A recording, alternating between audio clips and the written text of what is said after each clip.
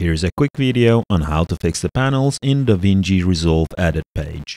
When you turn on the effects panel, it replaces the media panel instead of showing below the media panel.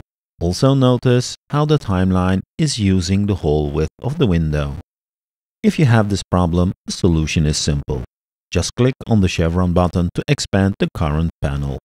The timeline now moves aside, and when we now turn on the effects panel, it is now shown below the media panel and we get the default view back. By the way, if you use the new keyframes panel, while the media panel and the effects panel is open, it will hide the effects panel and move the media panel to the bottom. Disabling it will not bring back the effects panel. Instead of disabling the keyframe panel, just turn on the effects panel. This will automatically disable the keyframe panel and you get your old view back. Hope you found this video useful, and thanks again for watching.